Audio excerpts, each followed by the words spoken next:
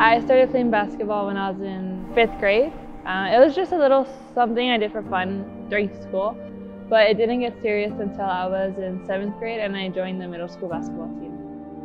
It was the summer before I came into high school. I was at church with my family and I had a stroke. So what had happened was, growing up, I was born with my veins and arteries tangled up within my head. And it was July 21st, 2019 that they burst, causing me to have a stroke. I ended up getting brain surgery and I was paralyzed on the left side of my body.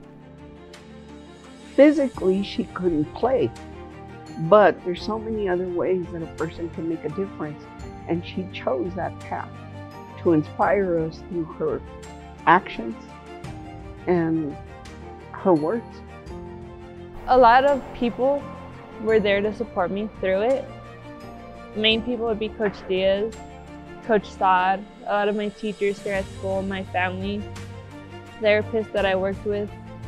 In life, you're lucky enough to find people that motivate you and people that inspire you to do great things.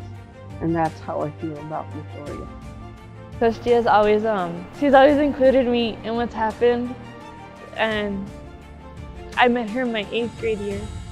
She's the reason that I wanted to go into basketball. And going through what I went through, I told her while in the hospital that I was going to play for her. And coming back to high school, I just stood by her. She gave me so much hope. She pushed me to be better, to keep on going.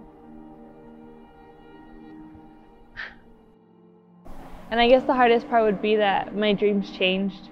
A lot of things changed for me. So I'm planning to go to college to study for kinesiology, to major in physical therapy. All the help and all the guidance and everything that she received, she wants to give back to others. I feel a lot better now. I've stopped seeing doctors as much as I used to. And I was able to find something that made me happy here, continue on with my high school life. I didn't let anything stop me.